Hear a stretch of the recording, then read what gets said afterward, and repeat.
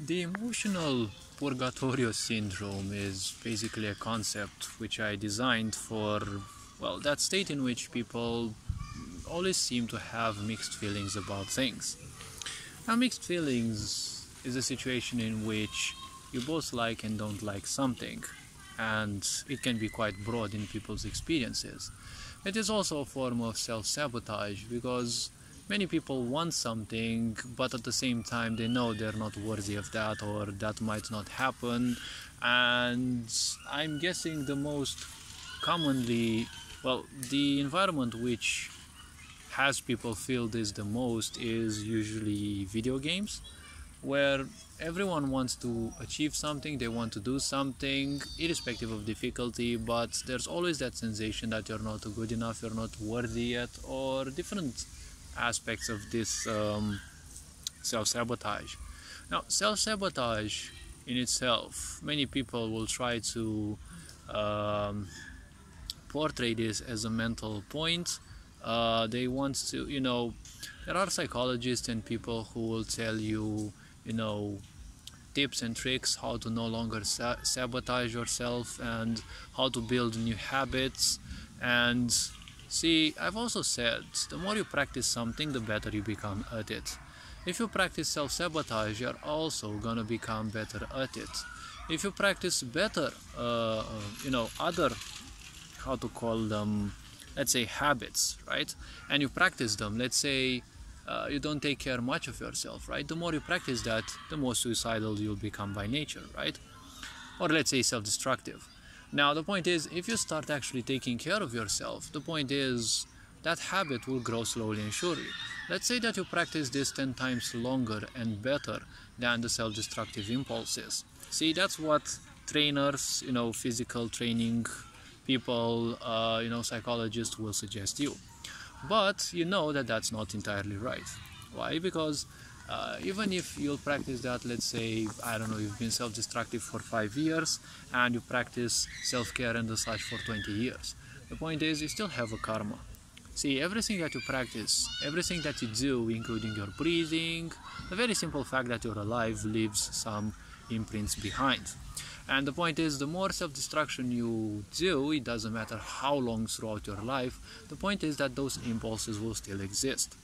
Now, those impulses, they also originate in your ancestral karma. See, we all come into this world by a mother and by a father. Now, the point is, there are very few people who achieve such a level of power in which they can create a physical body and they can simply incarnate it again and again, times and times again. So they will look the same and they will simply bypass the cycle of birth. Now, this is a power that is not sci-fi, but obviously it is something beyond most people's imagination.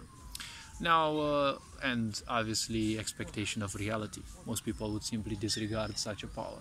But the point is, such cosmic powers can be achieved through, well, a lot of, let's say, training. Now, when it comes to the lower impulses, these lower impulses will be specific to you thanks to your previous lifetimes, because obviously you've had self-destructive lifetimes before, and well, the karma of your parents also is weighing down on your shoulders, and your parents also have the karmic weight of their ancestors. So basically every child has a lot of karma put on their backs. Now, obviously, this can be more or can be less, but self-destructive impulses don't necessarily originate in you. The moment one slips back into unconsciousness, every karmic aspect of you will simply creep back in. Usually that's self-destructive behaviors, because thousands of years of karma, well, have been directed to, ignorance, right? We have a background of ignorance as a race and as individuals, because, well, ignorant individuals will represent an ignorant race, mainly an ignorant race, not always. But see, the point is, even if you practice the opposite, it doesn't matter much, because that which has been, let's say, not serving you will still try to creep back in, and you will have those moments when you'll feel bad again, you'll feel like committing self-destruction again. right? Because it's basically a karma, it is an impulse. You don't have to follow it, right? It is just an imprint of what you have done once, and it tries to creep back in. Now, where psychologists fail is that they will tell you to simply focus on the positive part, but you will never be able to fully focus on the positive part. So the point is, every time something karmic happens, don't simply take it into account. At the same time, most people will fail you, and they will tell you to not think about it. When you don't think about it, or when you force it outside of you, you're basically pushing it away. Now, if you've learned in physics, every action has a reaction. If you push something away from you, it will come back, at least with a force equal to your force of pushing it away. And at the same time, you will feel that it is draining, right? Just like people who lie a lot, right? They are pushing the truth away, but it is still coming back at them. That's the reason why they need more and more lies, right? Because a lie can only be supported by further lies, right? Further and further layers of lies, because it is nothing else but, let's call it a sand castle, and the water is chipping at it slowly and surely, right? So you need layers and layers and layers, right?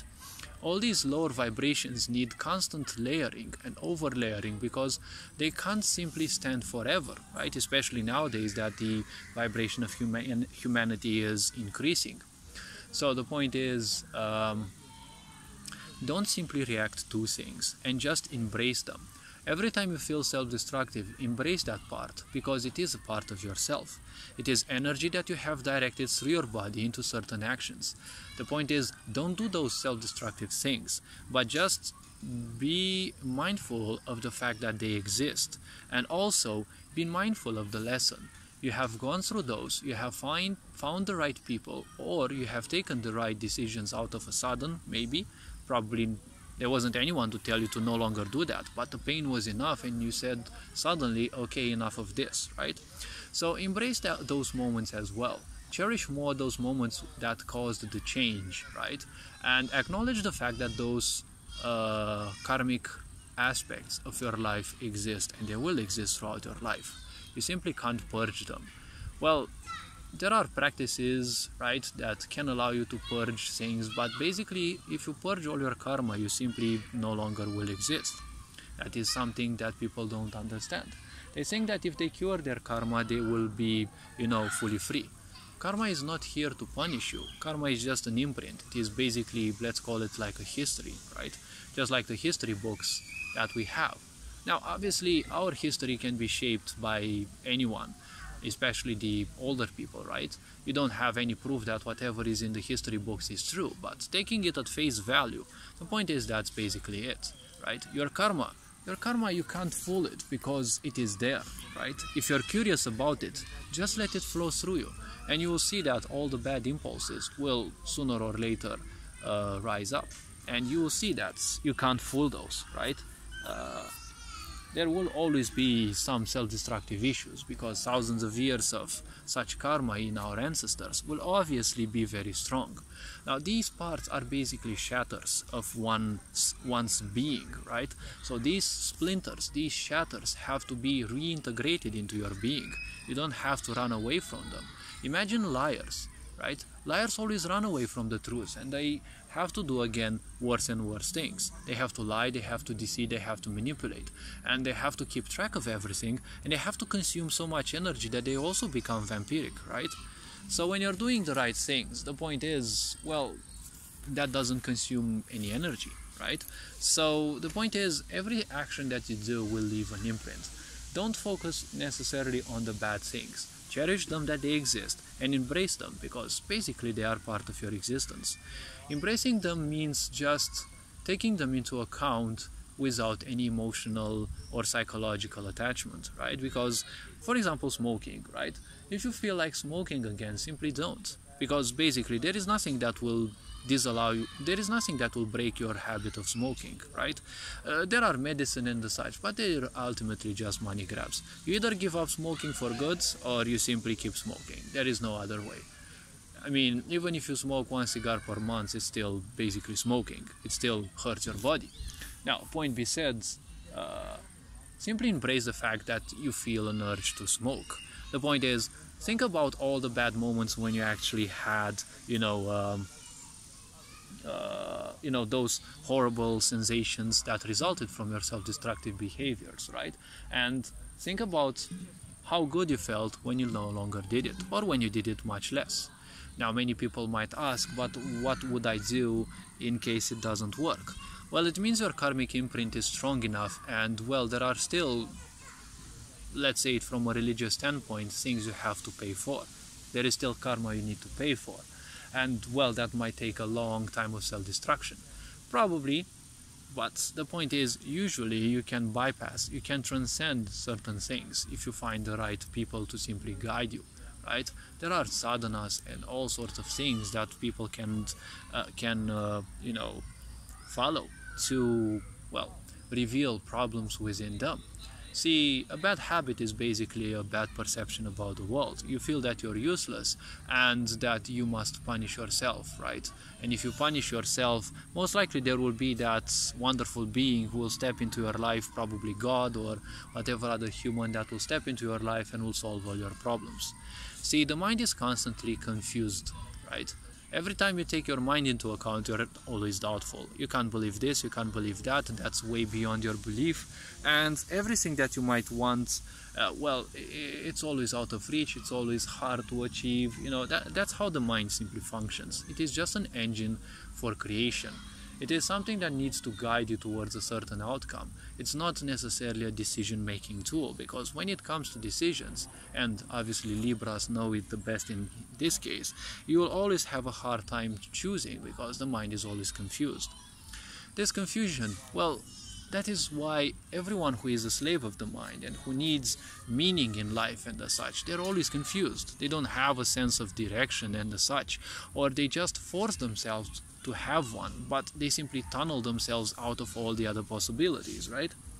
So now the point is, see, if the mind is constantly confused, then obviously you will also be in this, well, idea of an emotional, psychological, and, well, mental delirium, right? Because everything that you would want to achieve, everything that you will pursue, you're still confused whether to do that or not, right?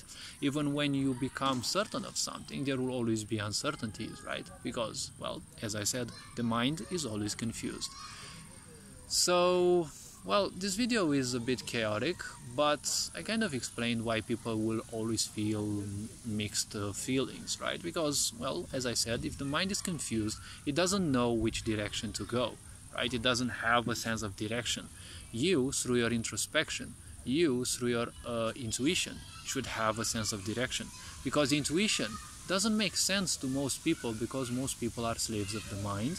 And, well, intuition is nothing else than bypassing the mind. All this being said, you are appreciated, take care, and hopefully this video was introspective enough. Have an awesome day, you are appreciated, welcome around, thank you for stopping by, and, well, all this being said, Erinjan Board signing out.